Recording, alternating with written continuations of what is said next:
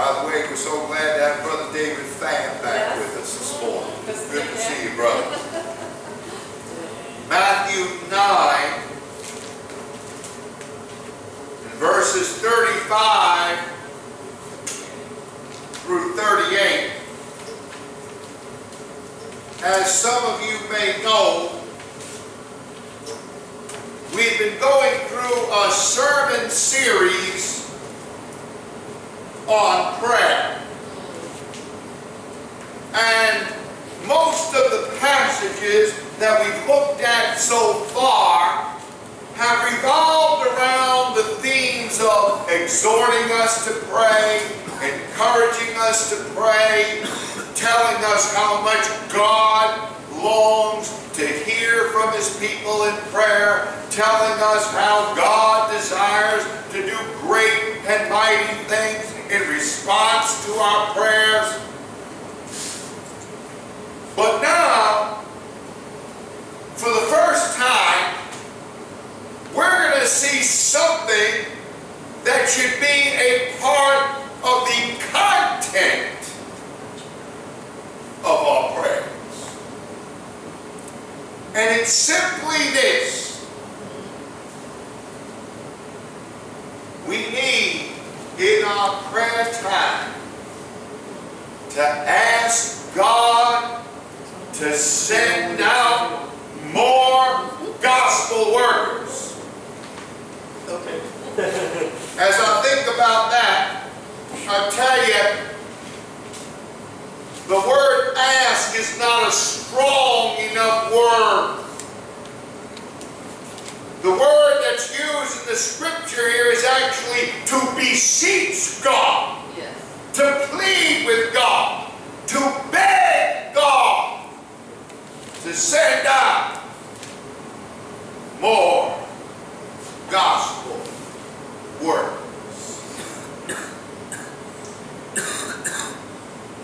And furthermore, we're going to see that as we ask God to send out more gospel workers, that each and every one of us here needs to be one of those gospel workers.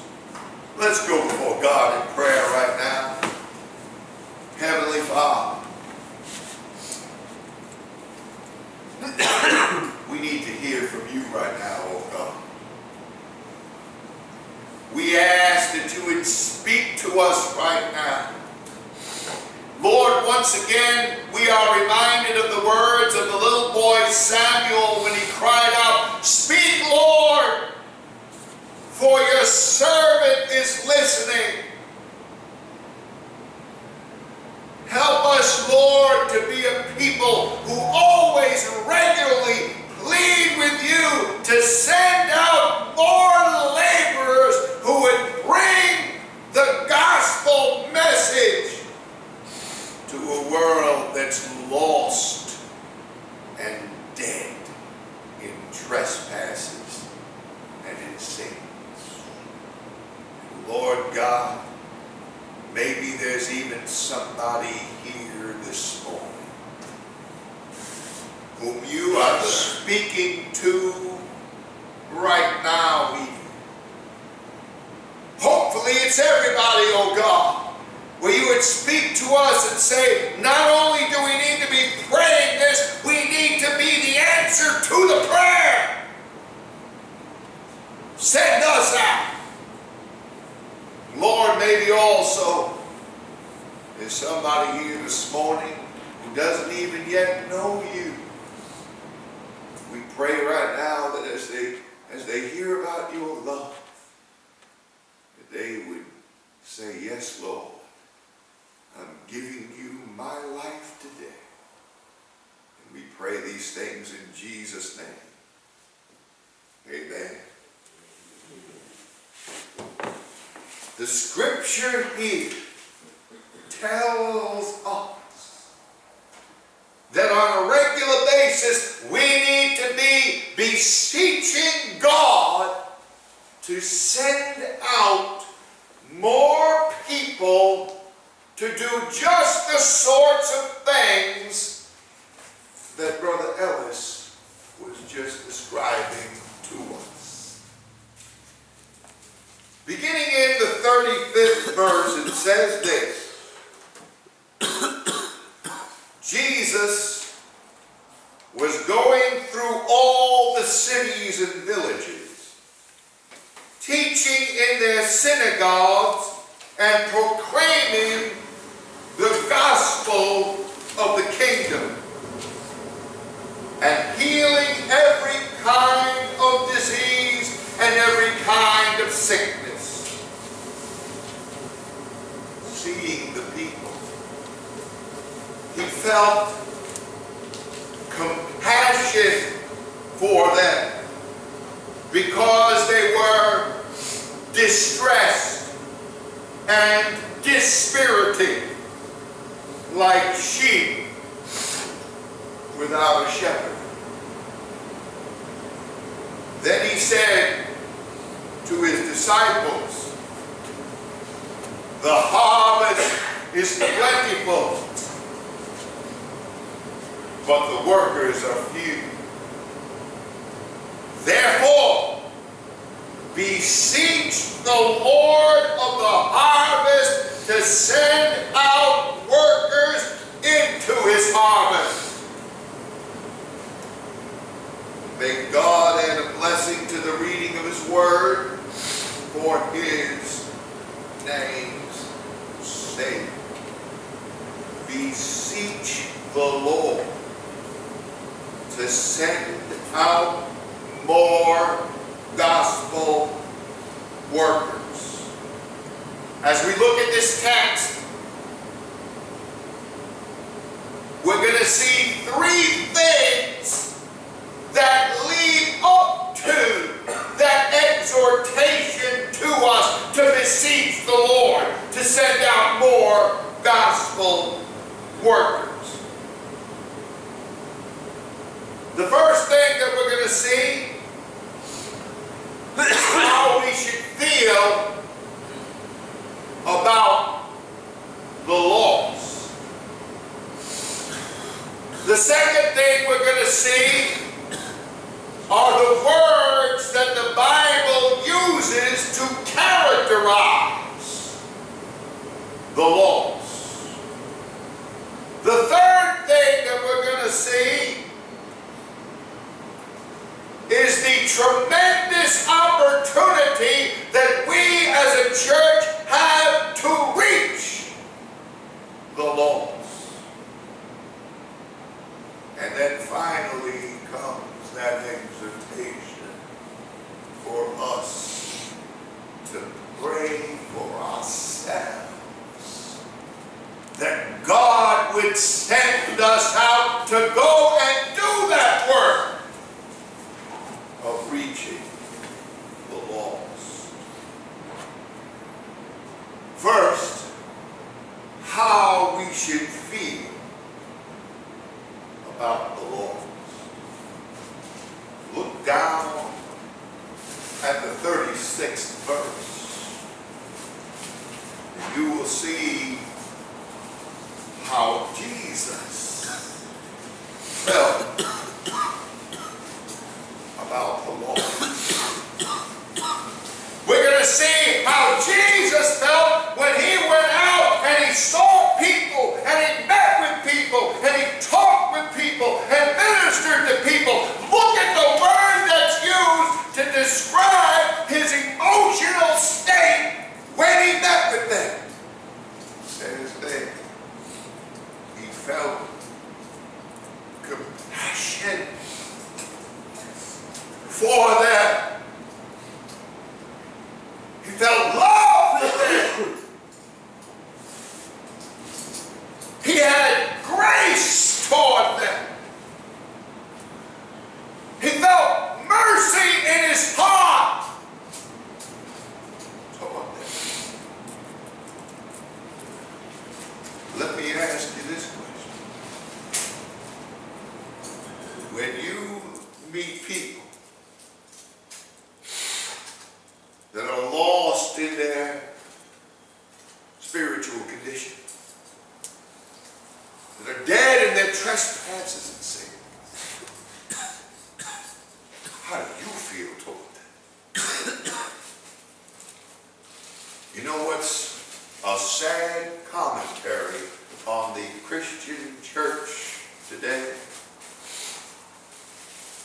Is that many times we feel anything but compassion, love, mercy toward them. Rather, instead, I have talked with Christians, and many times, you know what I have noticed? That they actually feel a contempt for the very people that our Lord came to save. They actually feel many times a kind of hostility toward the people, the very people whom Christ felt compassion for.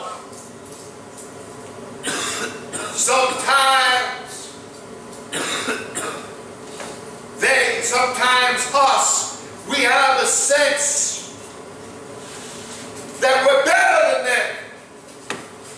Sometimes we might even look down upon them. We might see somebody in their lost state. We might see them living in a state of spiritual confusion. We might see them in their darkness. We might see them in their deadness and trespasses and sins. And we think,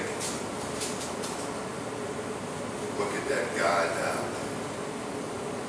Look at how he's living. How could he live that way? How could she live that way?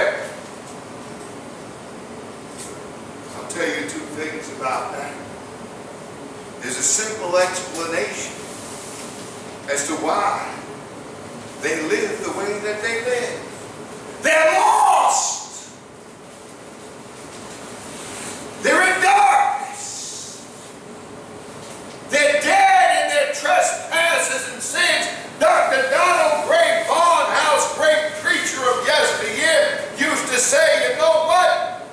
I'm not surprised by the way that the lost live. I'm surprised that they don't live even worse. That's one thing. The second thing that we always need to keep in mind is that the Apostle Paul, when he talked about people being dead in their trespasses and sins, he wasn't directly speaking about the world. You know where he was directly speaking about? You and me, as he looked at us and said, you were once dead in your trespasses and sins. Therefore, you know what that means? There, but for the grace of God, go on. You heard that? I have no right to look down on anybody. Amen. I have no right to show contempt toward anybody. I have no right to boast over anybody. I have no right to be proud or arrogant toward anybody. You know why? At one time, I was one of them. And you know what? I didn't lift myself up out of that condition. I did not do it. I could not do it. David had to testify that it was the Lord who lifted him up out of the muck and mire and set his feet upon a rock. And I got to testify the same thing. It wasn't me who did it. It was the Lord, and it was God, and it was God alone.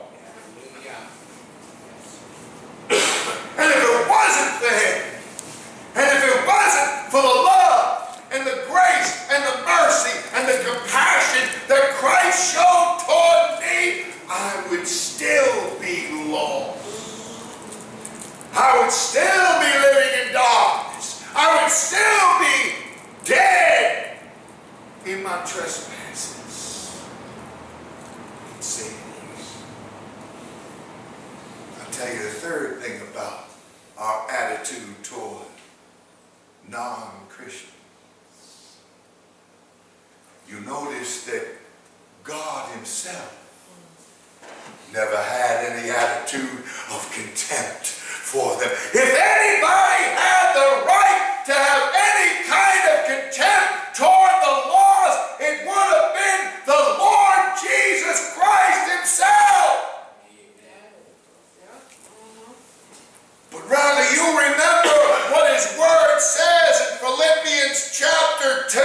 It tells us there that he came down out of heaven. He was living with his heavenly Father up in glory. He was in paradise. And he was in all the splendor that paradise is. He could have stayed there. Think about that. He could have stayed there. But it says in Philippians chapter 2 that he willingly came down to planet Earth and planted himself right in the midst of the muck and mire that is this sin-sick world. And it says there this, here's a word for you and me. It says he humbled himself. Some of us need to humble ourselves too. It says there, he humbled himself and he became a man.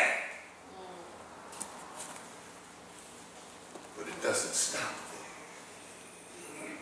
Because it says that he not only became just a man, it says that he became a servant. But even that isn't deep enough, because if you look at that biblical word that's translated servant, it doesn't mean just really a servant. You know what it means? A slave. He became a slave. And it gets even deeper than that. Not just a slave, but a slave who suffered, who went to the most ignominious kind of death. Same death that a murderer would go through. The same kind of sentence that would be passed upon a dirty, rotten criminal at that time. Got nailed to a horrific cross. Had those nails pounded into his hands and feet. Had that spear shoved up into his side and poured out his blood out of his love and compassion and grace and mercy toward you and toward me. When it says here in Matthew chapter 9, that he felt compassion for them, he already knew where all that compassion would take him. If anybody had a right to feel contempt toward the lost, it would have been our Lord Jesus Christ himself, and yet he felt just the opposite toward them.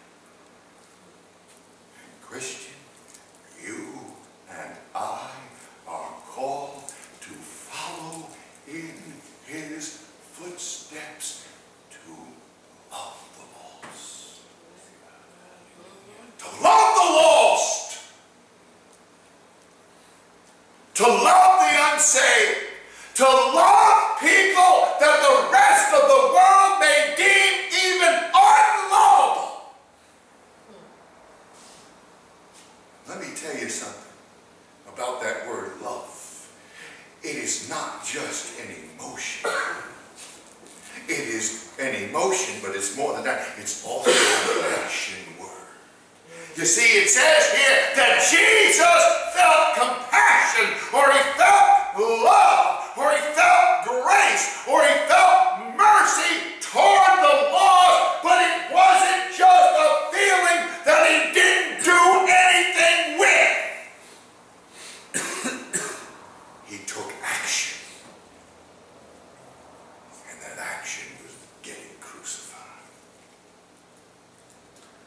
So the first thing that we see is what we need to feel and how we need to act toward the lost, with compassion, with grace, with love, with mercy. Secondly, we see the words that the Bible uses to characterize the lost. Look again at verse 36. It says there, first of all, that they were distressed. They were distressed with good reason. Guess what? If you're lost, you got the devil on your back. You heard that? If somebody is lost, if somebody's living in darkness, if somebody is dead in their trespasses and sins, you know what the Bible calls them? A child of the devil. Quite simple. That would cause great distress. That should cause great distress. And you see the way that folks around you are living, and many of them are mired in distress. They're in emotional distress. They're in family distress. They're in financial distress. They're in every kind of distress that you can imagine. And the message that we have as Christians is that Jesus Christ wants to deliver them out of that distress. But the Bible uses more words to characterize the lost. Dispirited. Brother Ellis just told us about a lady who felt so dispirited that she was at the point of suicide. She's not alone. There are many others just like her. Jesus went out and he saw them as they were, dispirited, hopeless, ready to throw in the towel and give up and say, I've had enough, I'm worn out. There are more words that the Bible uses to describe the unsaved. Another word is the lost. Have you ever been lost? Have you ever been in a situation where you just couldn't find your destination? Think about that. Think how long you were lost for. Maybe it was 15 minutes. Maybe it was half an hour. Maybe it was an hour. Now think about this.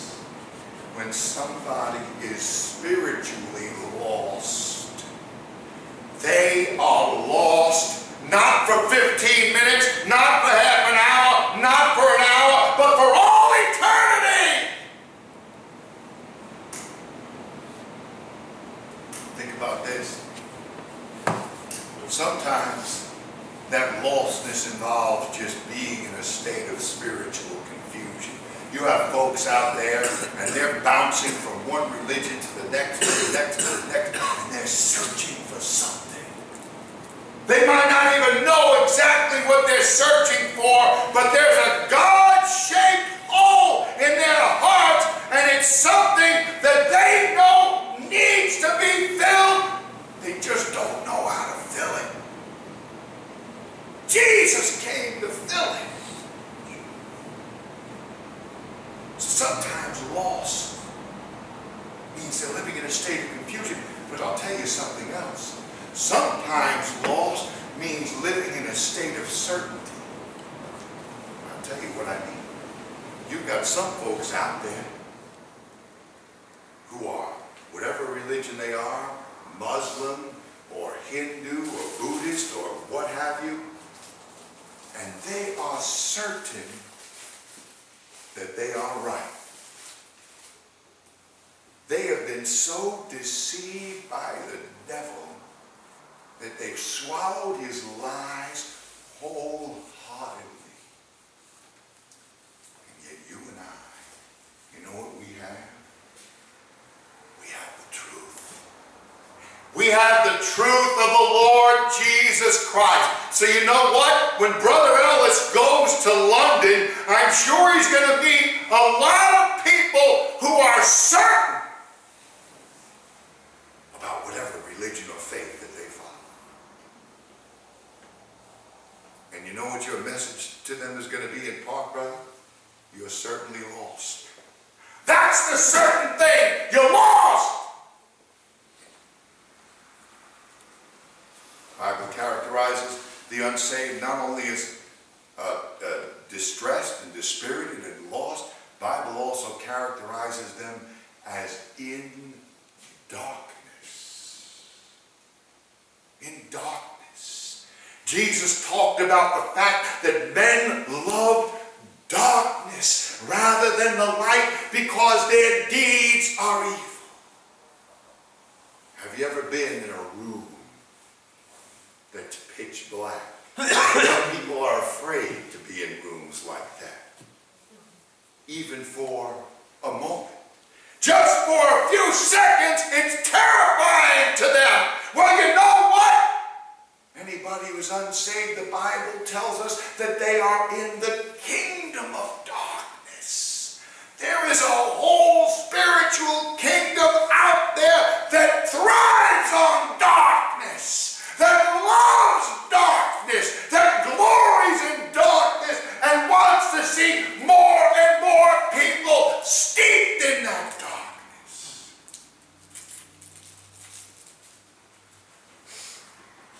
One of the descriptions of hell, as a matter of fact, if you look at the book of Jude, one of the descriptions of hell is that it is a place of everlasting pitch black darkness. Here, you and I should not only have the love of Christ in us, should not only have the truth of Christ in us, but you know what? You know what we've got in us? We've got the light of the Lord Jesus Christ in us.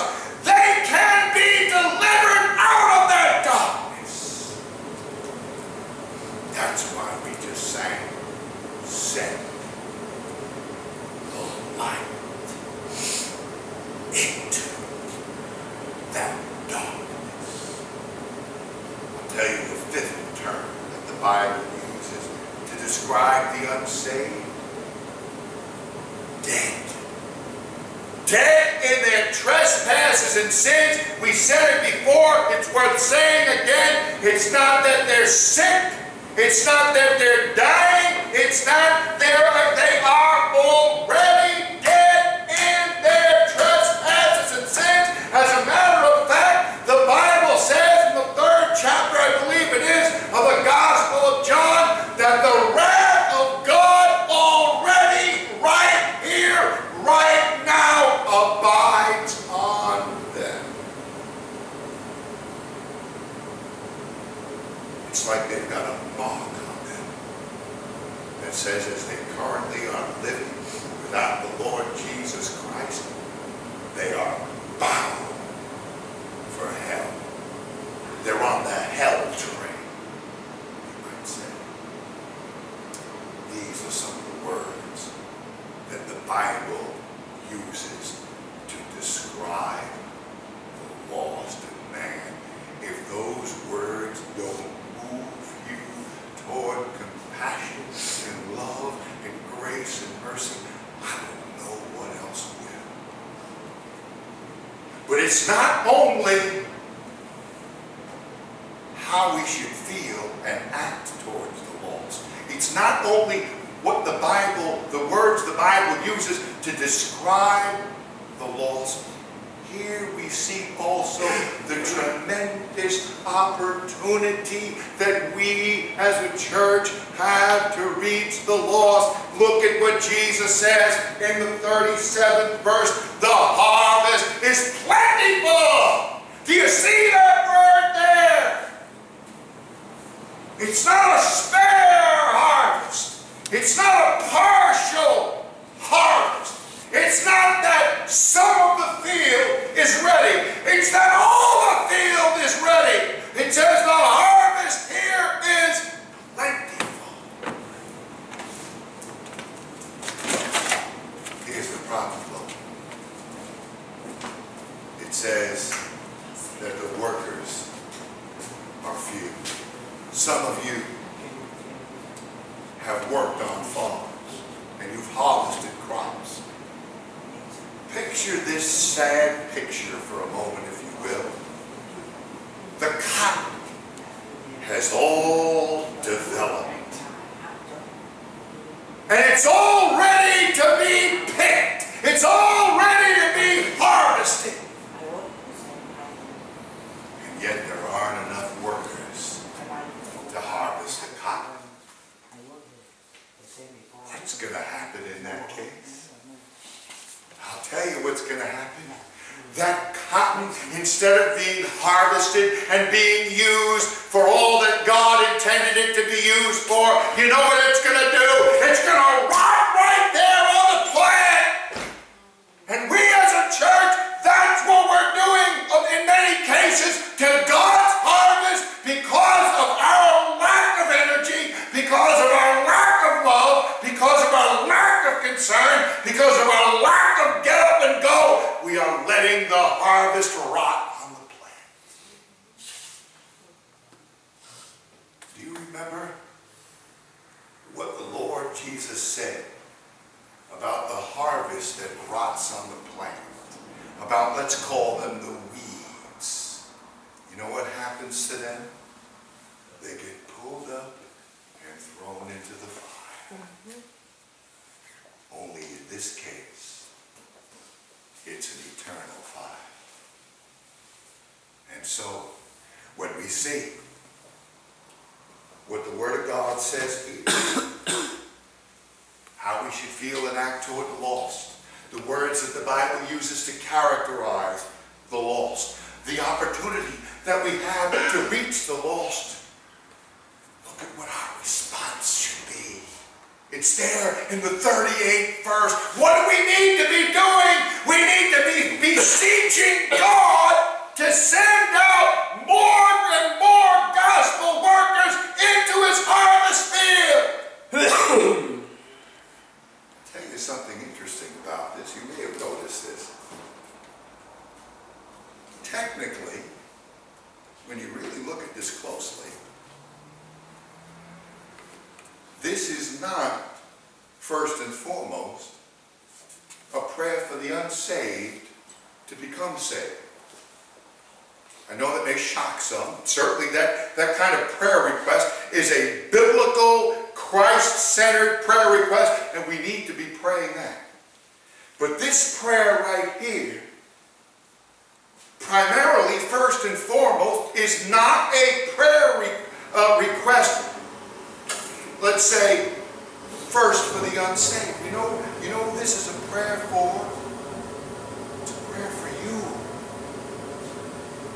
And it's a prayer for me. It's a prayer request not for the unsaved, but for the saved folk. It's not a prayer request for the unchurched folk. It's a prayer for the church folk. It's something that we need to be praying. Here's the interesting thing about this prayer.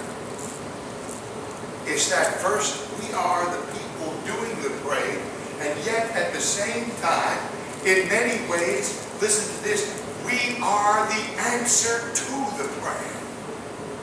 Think about that. Beseech the Lord of the harvest to send out laborers or workers into his harvest field. Let me tell you something. When you get to praying like that, when you get to praying in that way, God is going to move you to be one of those workers in his harvest. You will be both the praying person and the answer to that prayer. And this here is a call not to a few of us. See, here's the problem. We'll look at a guy like Brother Ellis, and we're so proud of you, by the way, brother, for what you're doing. But we'll look and we'll say, oh, that's God's calling for Brother Ellis. He's the one that should be going out and doing that kind of work. And we kind of separate people and say, well, there's a kind of a special class of people that should be going out and reaching the lost and preaching and going on mission trips and doing all sorts of these things and what have you. No. It's every one of us. It's every one of us that needs to be doing this kind of praying, and it's every one of us that needs to be doing this kind of work. You know what? Maybe you can't go to London. No worries. You know what? Can you go to your neighbor? Can you go to the guy who sleeps in the bed next to you at the downtown rescue mission? Can you go to your friends? Can you go to your family members? I was so proud a couple of weeks ago when Brother Wayne took me around and we were telling people about the bridge. I think we went to almost every family member that he had. That's the kind of thing that we need to be praying for. That's the kind of thing that we all need to be doing. We need to beseech God to be sending out workers into his spiritual harvest, and then we also need to be those workers. Let me tell you something else in closing. Maybe this is all a moot point to some of you here, because maybe you don't even know Jesus Christ as your Lord and your Savior in the first place. Let me tell you something. I think Jesus is speaking to you right now. If you are in that spiritual condition, and you know what? The love that we spoke about is directed towards you. The compassion that we spoke about is directed towards you. The grace and the mercy that we spoke about is all directed toward you. Come and experience that love and that grace and that mercy today. He is beckoning you. He is beseeching you.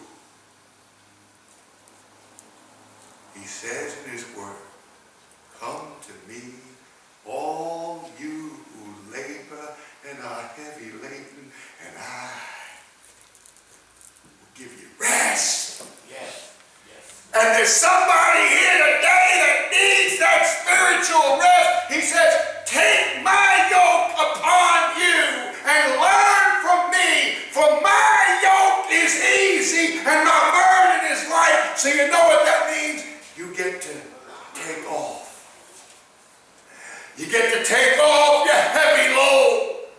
You get to take off all that has burdened you, especially your own sin and rebellion toward God, and you get to give it over to Jesus, and he takes it upon himself. He himself bore our sins in his body on the tree, that we might become the righteousness of God in him. We get to trade our heavy burden for his light burden. As he says to us, for my yoke is easy and my burden is light. Will you come to him right now? I'm not going to even ask anybody or bow your heads. come to Jesus, you know what? You just slip up your hand. As a matter of fact, I'm going to do something even more than that. I'm going to ask you to come up to the front. If you want to receive Jesus Christ as your Lord and Savior right now, God has been speaking to you and saying to you what you need to do. I'm not going to draw this out. I'm not going to prolong it or anything, but I'm going to give you that opportunity. You know why? God said this. He who is ashamed of me before men, I will be ashamed of him before my Father in heaven. God is speaking to you right now. You just come on forward. I want to pray for you. Is this somebody? Yeah.